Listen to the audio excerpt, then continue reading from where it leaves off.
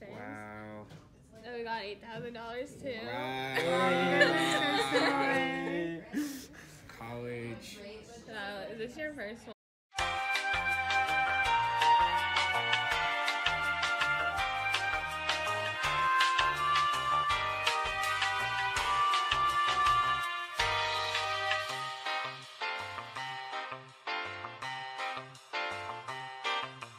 Shout out to all my birthday people in the building. I see you. Let's go. It's still early. It's all about party Friday. Let's go.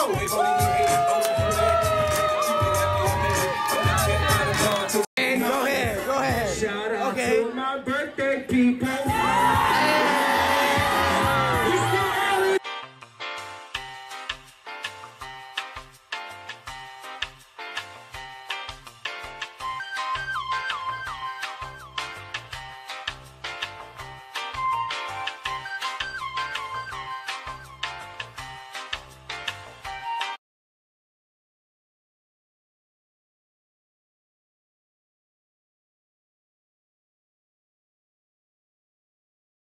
Go crazy! Ah, go stupid! Ah!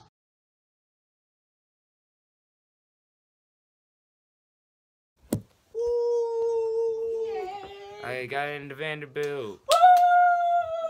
Woo! Yes! Yay! And you get to go to, what is that? Mosaic? Mosaic. Okay.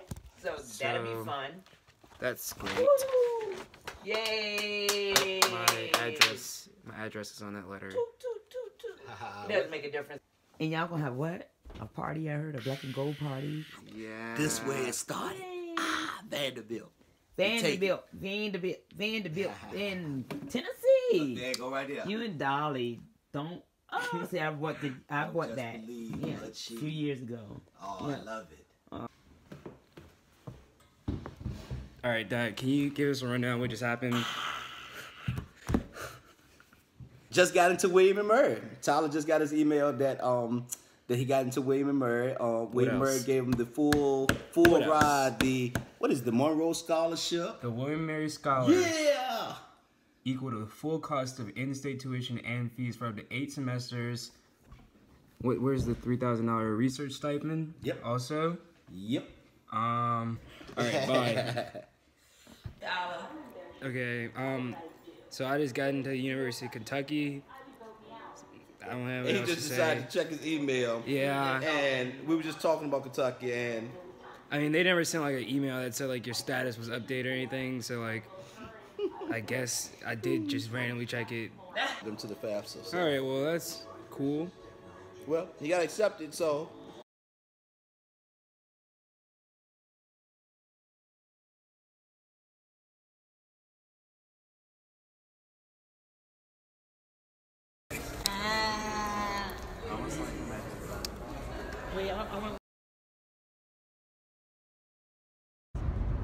Alright, coming back from Nashville, Tennessee, from Vanderbilt, going home from Mosaic, and while I was there, I got an email from Cornell saying that they would admit me, and they invited me to like this diversity hosting thing, and I also got accepted to Fordham University while I was there. So yeah, congratulations. Oh, kind of messes the video up because they keep on sending emails, but it's fine.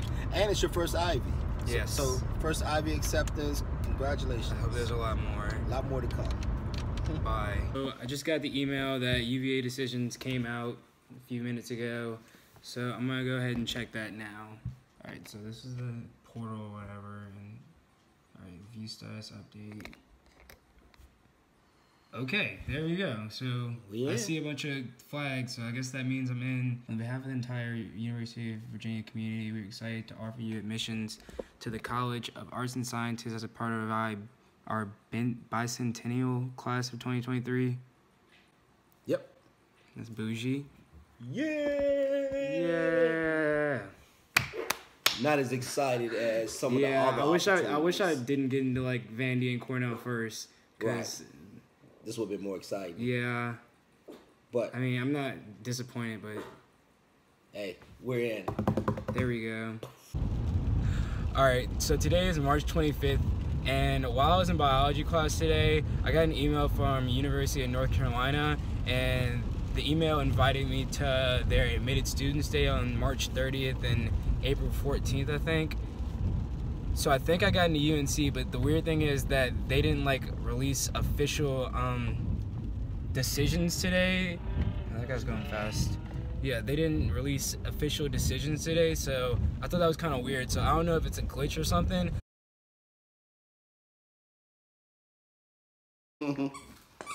Okay, so I've gotten home and Savannah is playing with her toy, and I decided to check my Carolina portal, and it says that there's a status update on March 22nd, so this is like 3 days after. I see congratulations. Gives me great pleasure to welcome you to the University of North Carolina, Chapel Hill. All right, so there we go. A few days late, but I got into UNC. Woo! Congratulations! I like the environment, so I ain't got a problem. I like the UNC environment, so there we go. I'm not sure. Today's March 27th, and Vanderbilt's decision just came out. And I mean, I know I got in, but I just want to see what it's like. That. You already know that. Tyler. that's kind of creative. Yeah, it's kind of cut my name off, but alright. Famous spot of Vanderbilt. So that's the acceptance? Yeah. So is this where we're supposed to like jump up and down? Yeah. Yeah!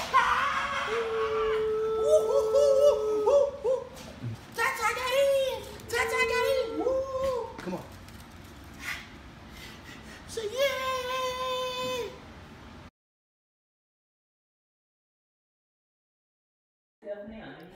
I'm recording right now.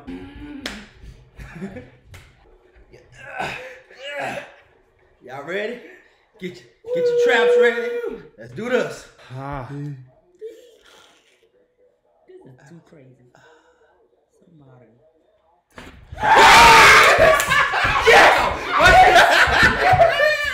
Watch your dog. Yes, man. Yes. Nice. So we got brown. That's a great start. That's a good start. That's Hey, my friends from Brown. Yes. Hey. All right. You. Got him Brown going for Columbia #2.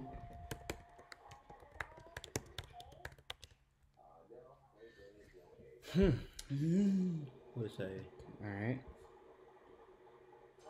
To inform that we cannot offer you a place in Columbia's class of 2020. Oh, okay. Ooh, that would hurt, don't it? Hey, that would hurt. We was rolling dice. All right. Okay. I thought we had something. We ain't went with it anyway. Yeah, they were I really strange.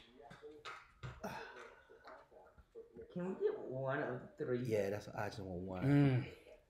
What's happening? I'm gonna back up just. Alright, so look, Cornell knocked confidence down a little bit. Columbia, yeah. Columbia kind of hit a brother. But anyway. Yeah, we're riding high, won't we? But that's okay. All right. We got 2 to choose from. 3. Vanderbilt, Cornell. Nope. All right. No Yale. I hope you will understand this decision reflects the extraordinary range of talents. Yeah, we understand. All right. Should I sit back again?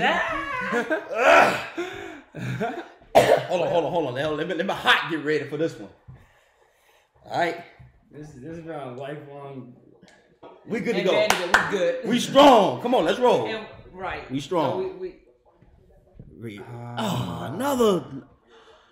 You tell them I'm their neighbor. We see another one. Another bad news. Bad news. That's all right. We know. All right. Oh, I know we know. I just want to make sure. Yeah. So you want your balloons. Take it back. He wanted his little balloons and congrats. Congratulations. Okay, that's Cornell. So we already knew, but we want to see the letter. Okay. But they didn't give you any little confettis and the good stuff. Okay. Work on that. They were just like, yeah. Nice. It's a letter. So who else you got on your list? Come on, let me jump up. I'm just gonna.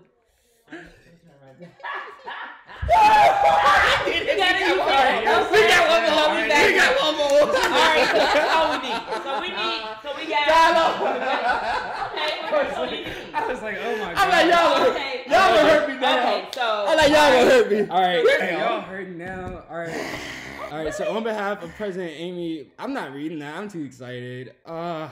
Yes. Okay, so We got Upenn. It was quick. That was quick and right. Dang, we should have slowed down. That ride was over with quick. Yeah, that was a quick ride, Tyler. Dang, maybe we should have did these two so we don't. Hold on, y'all. Hold on. Back up. Hold on. Why you two? Hold on, man. They not. Remember all that confidence I had? Yeah, that's why I was They killed my I was confidence. like, look, Dad, we got I'm like, Lord, we on a downturn here. Hold on, y'all. That was her. We had like everybody take a breath. Let's just I know what the stats Okay, so these two could be possible at them. like. We're Yeah, not even like I'm These not out there. really like. thinking I'm gonna get to Princeton in there. Well, we said Princeton and Harvard and Yale was the ones that we didn't think we were gonna reach. Yeah, those are like the reach time. I like to make up for Duke because I kind of felt like Duke was one that we was gonna get an opportunity with. All right, 3, 2, 1. Yeah. Very sorry to 13. That's okay. We'll take what we get. Can't complain. Out of 32,000 applications for 1,300 places in the first year, we couldn't admit you. All right. All right, okay. All right, last one. Come on, water. I need a drink of water. Yeah, let me get some. Oh God. Well, we hit a few. we got two. We got two. We got two. Hit the button. All they can do is say yes, no, 10, 9, and no is fine. 6, 5, 4, 3, 2, 1. And I'm very sorry. Oh, that's all right. All in all, what you still got: Vanderbilt, Cornell, be proud of it. Brown, and Upenn. Yes. You got 4 of the top 12, top 14. Yeah, definitely top 15. Top 15. most. 4 of the top 15 on the list. So, hey, you can't be mad at that. Yeah, You can't be proud mad. of it. Okay. So what are we waiting for now? Georgetown. All right. So now we just got Georgetown. Oh, is that a bandy bag? That's terrible.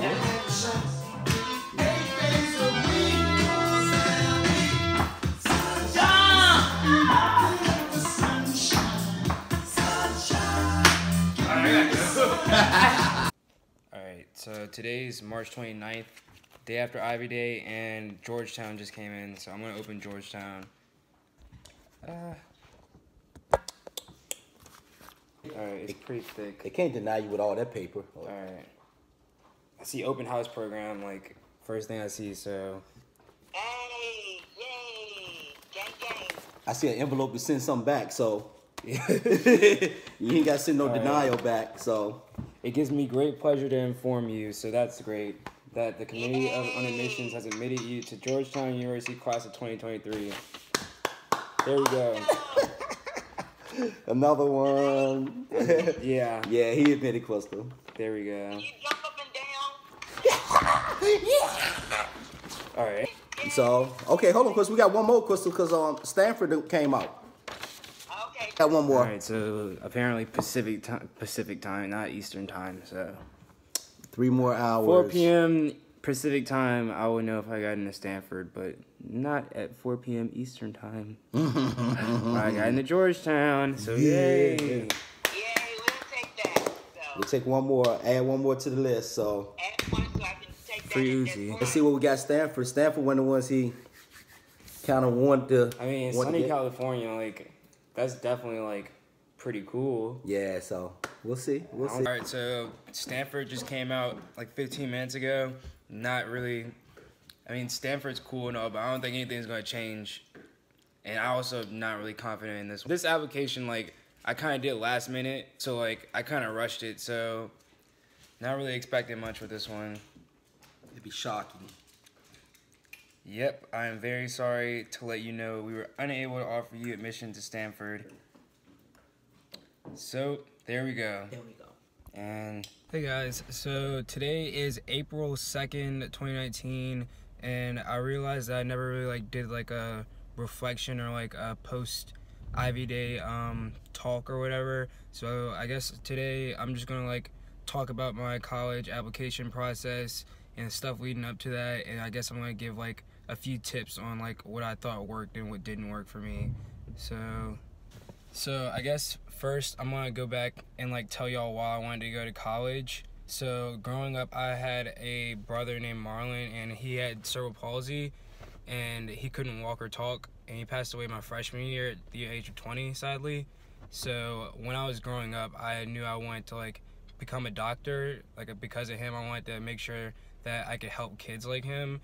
And then I guess like at the end of 5th grade, I guess starting 6th grade, I realized that there were different kind of doctors, and I like got more serious about it and started like looking things up, and I decided I wanted to become a neurologist. So that's why I'm going to college, and that's like the overarching goal of like all of this going to college and going to these top schools and stuff is so I can become a neurologist. Not that I can't become a neurologist from any school, but I know if I want to become a neurologist, that's like really notable, I guess, or like I guess I want to have the best education in becoming a neurologist, so I'm a good one in the end. So that's why I'm probably need these colleges and stuff like that. So in 8th grade, I had a teacher named Miss Lysick, and she attended Duke University, and she would like tell me about her experience at Duke and like how much she loved it and all, and I like really connected with it after that.